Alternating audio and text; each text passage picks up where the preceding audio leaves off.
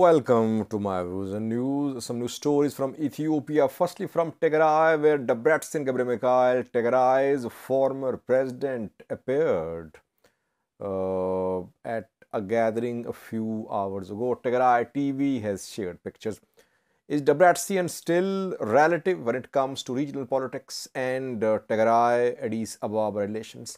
Secondly, Amhara Prosperity Party is faced with internal crisis, and some sources say in coming days there could be action against lower officials of Amhara Prosperity Party, against lower ranks of Amhara PP. What is happening there? And thirdly, video of a protest from Frankfurt, Germany, in front of US consulate there. A protest was held by Ethiopians. Firstly, viewers, Debretsion Gebremichael is Tigray's former president. He led Tigray in the 2-year-long war.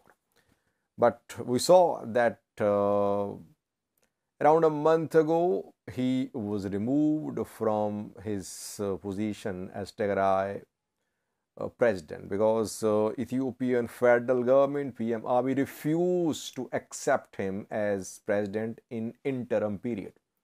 By the way, no one knows how long is this interim period.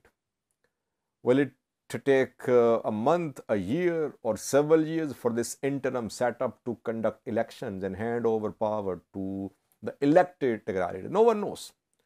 Because Pretoria deal is not being implemented according to the timeline mentioned in the deal. So this interim setup could go on for months, if not years. Debretsion was removed. Federal government appointed Gata Choreda as Tigray interim government head.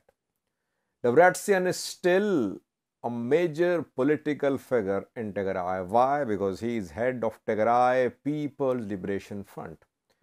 And in the coming election, TPLF will participate as a party. And the party will be led by Debretsion Gebremichael. And if TPLF wins majority, Debretsion could be back in office. It could happen. He's still very relevant when it comes to regional politics, not when it comes to relations between Mekelle and Addis Ababa.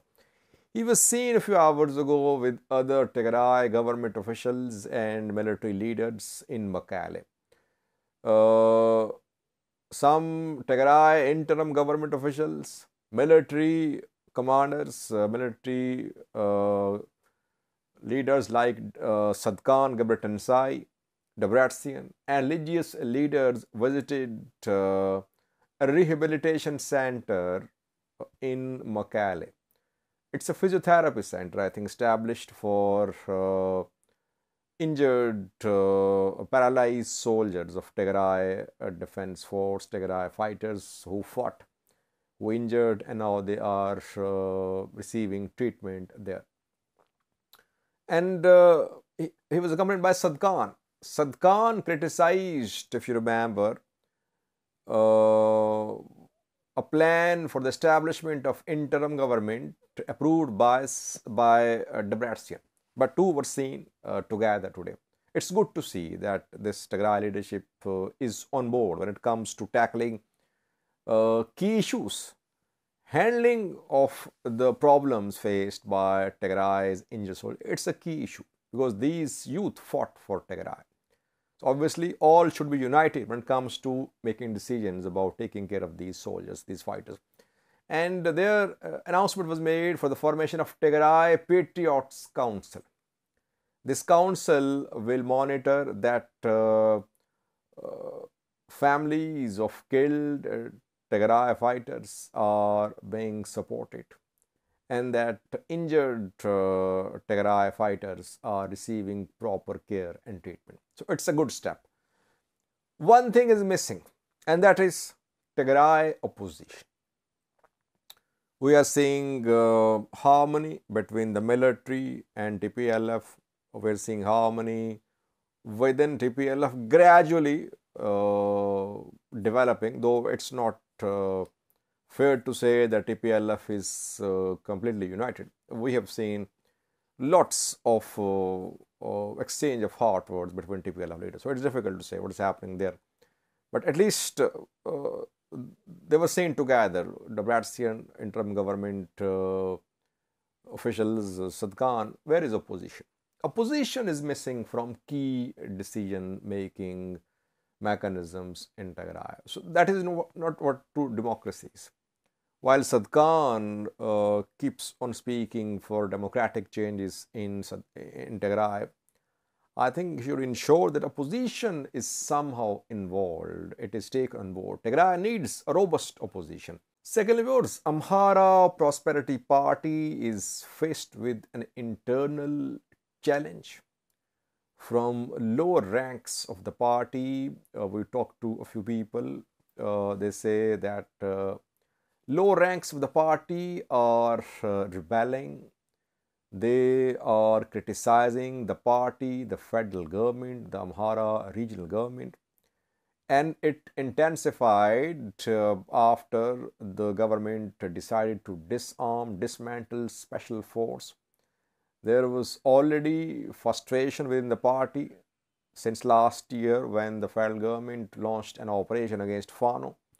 The new operation, new decision to disband special forces has led to further alienation between lower ranks of the party and party's top leadership. Girma Yeshitila, top leaders of the Prosperity Party, are not being appreciated in Amhara for their siding with the government for dismantlement of special forces. And now reportedly, federal government, Amhara federal government and Prosperity Party, they are planning to take action. So in coming days, we could see some sort of action against lower ranks of Amhara Prosperity Party. We could see large-scale arrests too. Arrests are happening, by the way. But it's not that Amhara PP party officials are being arrested in large numbers. But in coming days, either these Amhara Prosperity Party lower rank officials will be sidelined, or you could see arrests. It could happen because Amhara protest movement is not over. Preparations are still being made in some parts of the Amhara region for second phase of this movement. And since lower ranks of Prosperity Party are supporting the demonstration, the preparations, that is why Prosperity Party has decided to clear its ranks.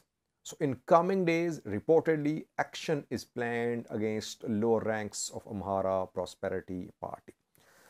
Thirdly, a video for you from Frankfurt, Germany. Protests were held by Ethiopians there, mainly Amharas.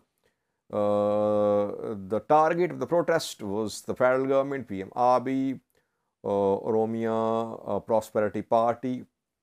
Slogans chanted that Amharas are being massacred, that federal government, PM Abiy, are killing Amharas. PM Abiy should be sent to International Criminal Court. Genocide of Amharas is being committed. We've seen these protests across the world, small protests that just shows that relations between Amhara diaspora and PM Abiy and PM Abiy's government are deteriorating. Diaspora has been trying to back some sort of movement against the government by mobilizing diaspora community members, mobilizing people, religious leaders, Fano members, etc. in Ethiopia. And they managed to pose a challenge to the government when a few days ago there were massive demonstrations in the Amhara region. So this Amhara diaspora attempt to discredit federal government and the Prime Minister continues. Watch a clip from Frankfurt, Germany. The protests were held in front of American consulate in Frankfurt, Germany. Thank you for watching.